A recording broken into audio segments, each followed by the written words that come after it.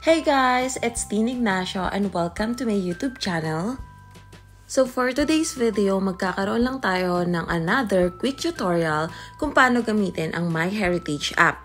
Before we start, please consider subscribing sa aking YouTube channel para lagi kang ma-notify every time na mag-upload ako ng bagong videos.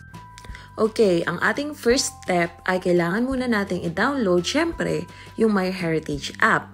So ano bang tsura nito? Ito yung orange na nakikita nyo.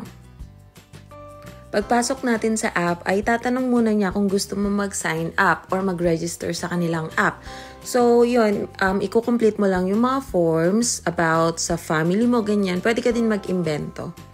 Kung nagmamadali ka talaga at gusto mo lang matry yung MyHeritage app. Okay, so ano ba tong app na to?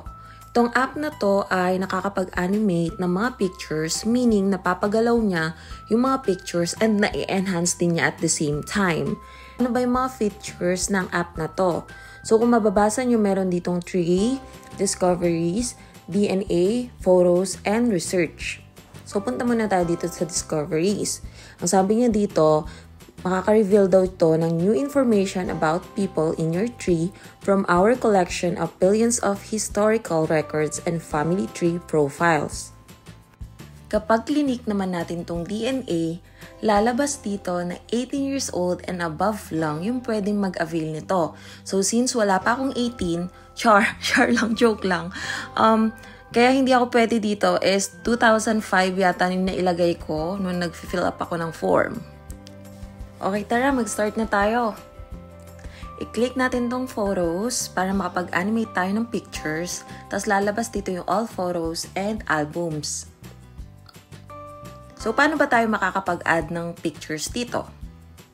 Kailangan lang natin i-click yung plus. Tapos, punta tayo sa add photos. I-click lang natin tong okay para dumiretso tayo sa mga pictures natin sa phone. Tapos, pili lang tayo ng gusto nating i-animate. So, ang gagamitin ko muna is yung picture ni Kobe dahil wala akong ibang maipro-provide na picture. Tapos yan, i-crop lang natin yung picture para mas okay siya, para mas okay yung kakalabasan. Tapos, yan, click lang natin yung done. After mo maklik yung done, kailangan lang natin i-upload tong picture na to, tapos mapupunta na siya sa all photos. Kung titingnan natin, nandun na rin siya sa ating album. Okay, so click lang natin yung picture ni Kobe. Tapos, yan yung pwede natin mga gawin na sa taas. Tapos, pero ito yung gagawin natin para ma-animate tong picture ni Kobe. Click lang natin yon, tapos kusa na siyang, or automatic na siyang i-enhance ni MyHeritage. Yan, wait lang natin kasi medyo may pagkamatagal.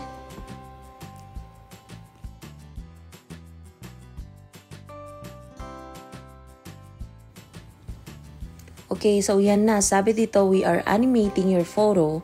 This may take a few seconds. So, wait lang natin ulit.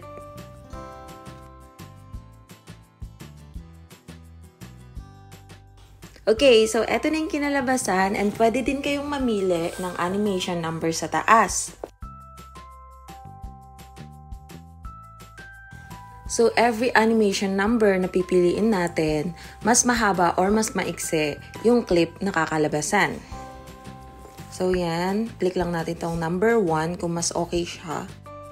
So, every time na i-animate ng MyHeritage yung photo nyo, kailangan natin maghintay ng saglit. So, ayan yung animation number 1. Ganyan lang.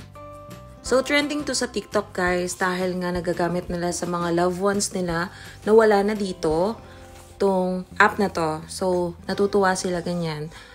Yan, ganyan lang guys. Tapos kung gusto nyo siyang i-save sa inyong phone, click nyo lang yung mga nasa taas para i-delete and para i-share.